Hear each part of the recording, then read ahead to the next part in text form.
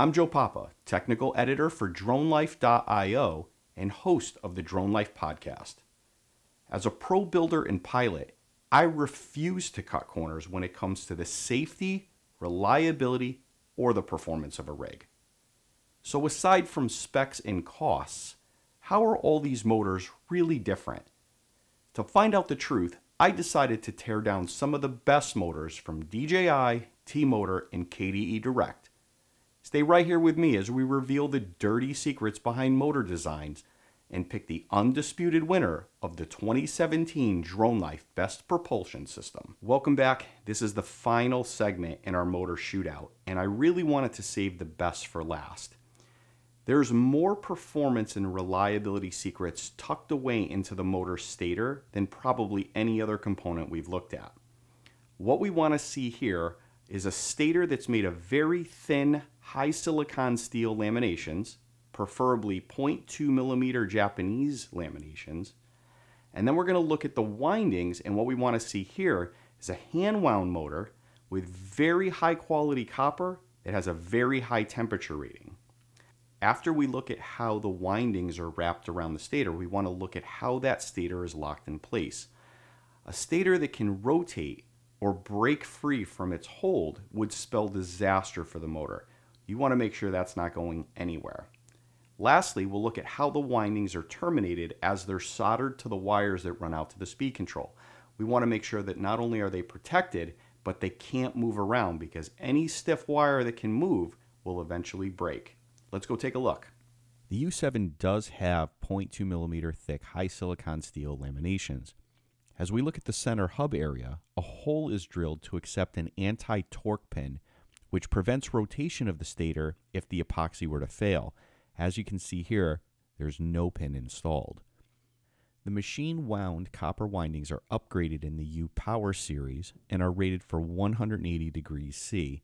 However, they're loose and nothing is done to protect the windings from vibration.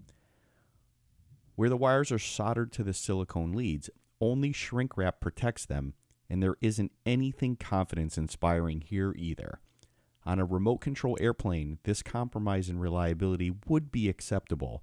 Carrying a $100,000 camera on a movie set? No way.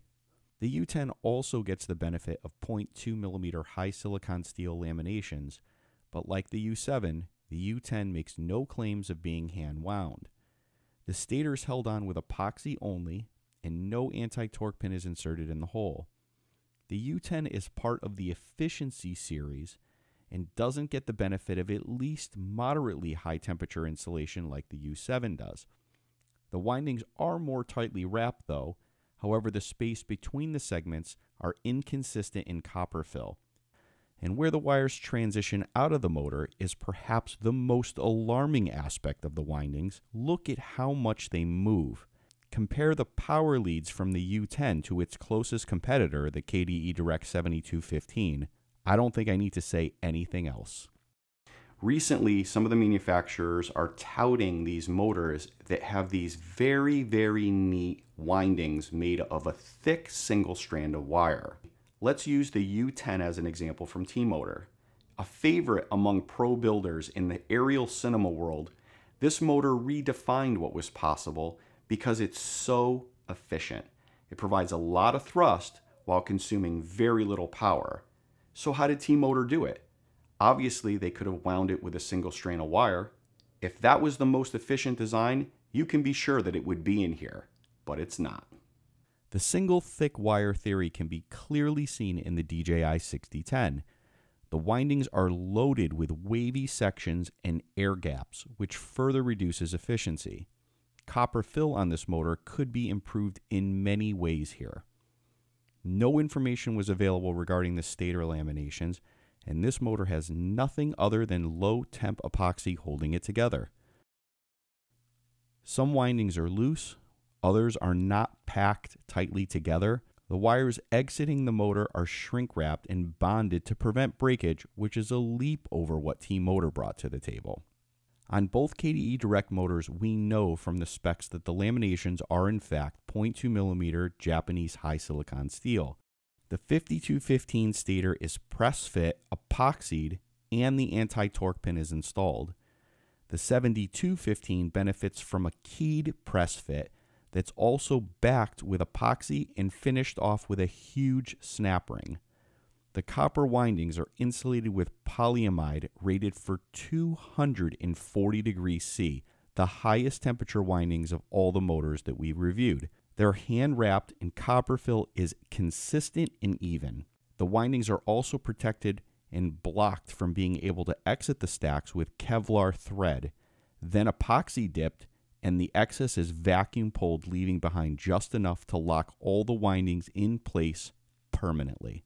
Finally, the wires are soldered to thick 13-gauge silicone leads and protected with a rubber plug and industrial sleeves. So let's get to the results of all of this.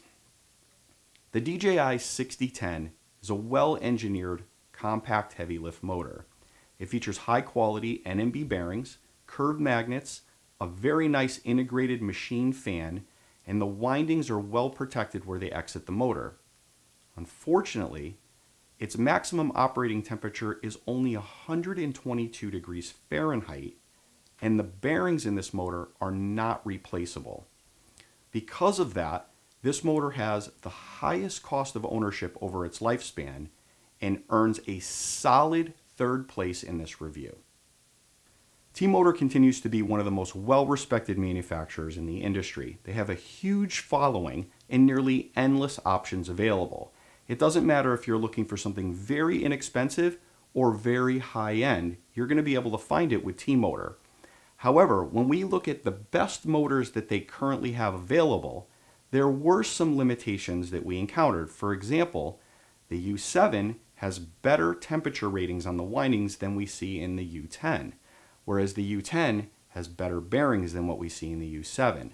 So there isn't enough consistency, and none of the motors really have every single feature they could in order to be called the best. Because of this, T-Motor earns second place in this review.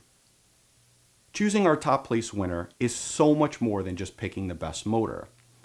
When people's lives and your reputation are on the line, just piloting one of these commercial aerial rigs can be nerve-wracking. Minimizing risk is a fundamental key to ensuring your long-term success in this industry, and it's also going to go a long way in minimizing the amount of stress that you have while you're on a job.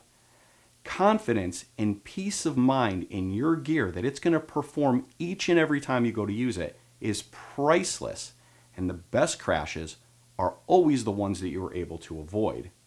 Taking first place in every category and having the overall lowest cost of ownership, no other motor manufacturer even came close to matching its maximum temperature ratings, bulletproof reliability, or overall life expectancy. Our unanimous decision for the Drone Life 2017 Best Propulsion System is KDE Direct. I'd like to personally thank you for taking the time to tune into this video. I hope that it was very helpful. To be the first to know when new videos are posted, be sure to click subscribe. For even more exciting content, be sure to check out dronelife.io, empowering you with technical advice and unbiased reviews on everything drone related.